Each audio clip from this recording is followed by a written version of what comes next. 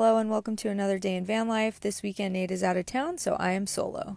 I started the day like I normally do, driving to the beach, getting in some movement, and then making a matcha. It's tempting to not make the bed when it's just me in here, but I did anyways. It really opens up the space.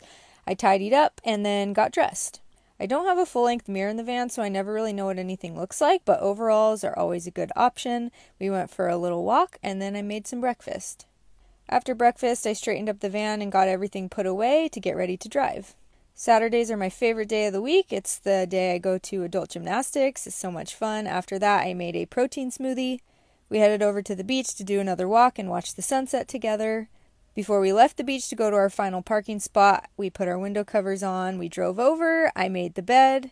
Then I cooked up a tasty dinner. We got cozy and watched a show and went to sleep.